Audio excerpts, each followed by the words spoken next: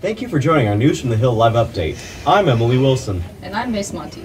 The junior high girls beat Central High yesterday in the Stevens County Tournament consolation game. The junior high boys will play for third place today, starting at 5. This weekend, the academic team will travel to Snyder for a chance to advance to the state competition. If the Bulldogs finish in the top 2, they will move on to state on February 6th at Midwest City. Hope is still collecting pennies for patients' donations. Be looking for one of these boxes around campus, and the sophomore class is still selling World's Finest chocolate for $1. Not only will we have distance learning tomorrow, but we'll have a Monday off as well. So get ready to enjoy your 4-day weekend. In case you haven't watched it yet, this week's dog show is on our Empire Bulldogs Network YouTube channel. Watch it and don't forget to like and subscribe. Thank you for joining us, and we look forward to seeing you back here on Tuesday afternoon around the same time. Be safe and have a good rest of your day and a great weekend.